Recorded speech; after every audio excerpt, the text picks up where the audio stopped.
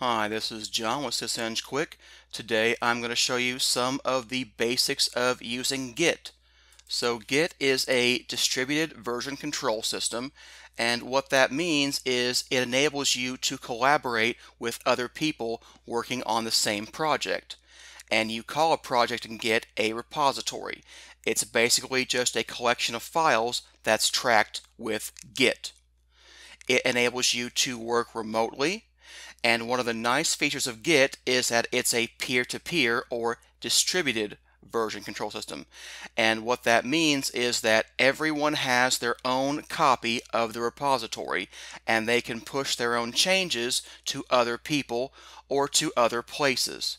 And that means you don't have to have access to a server to be working on your changes. So even if you're somewhere that doesn't have internet, you can still work on your local changes and then send them to other people when you get your internet connection back.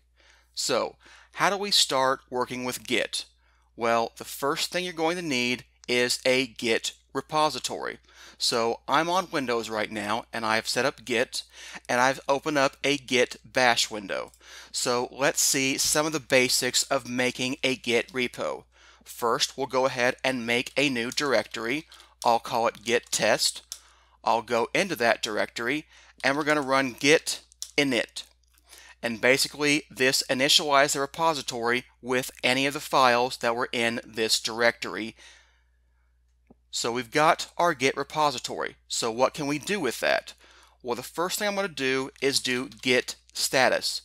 Git status tells us a few things about our Git repository. It tells us that we are on the master branch. It would tell us the current commit that we're on, but there aren't any commits to this repository yet. And it will say there's nothing to commit because there's no files in here yet. We have a completely blank repository. So let's see, if we make a file, what can we do with that? So let's make a test file, test.txt. So now we'll run git status again, and it will tell us there are untracked files. The first thing you need to do is you have to make your changes. Then you add those changes into what's called a commit. A commit is a group of changes that you want to push to other people. So when you're done with your changes, you add all of your changed files, and then you run commit to wrap those up, get a change log, and put your comments in there. So let's go ahead and add this file.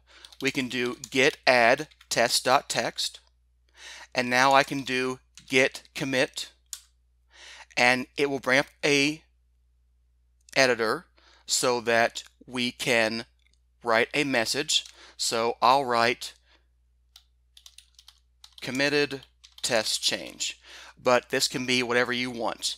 And if you set up your Git environment, it will be tracked by your name and your email address. So when I save that, we now have a first commit, and we can run git status, and you can see that there's nothing to commit. The working tree is clean, which means we're all good with that. And we can run git log to see the log of our changes.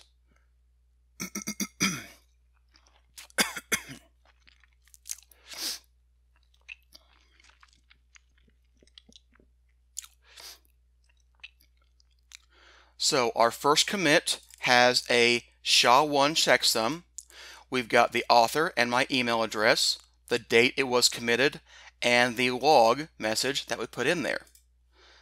We can even see the differences in files, but I'm not going to go into that right now.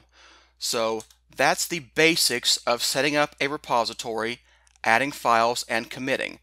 But let's say you don't want to add all the files just like that individually. You may have 7 or 8 different files you changed, or even more, and you want to add them all at once. So let's just go ahead and make a bunch of copies of test.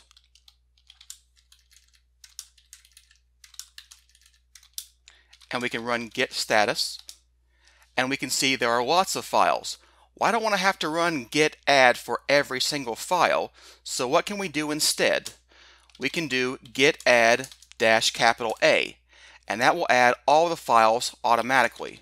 So we can see that there are new files and we need to commit those. So we can do git commit added more test files, and you can see we're back to the working tree being clean. Everything is good. If we go to our git log, it will show us going backwards in time. So we've got added more test files, and here's our new commit message.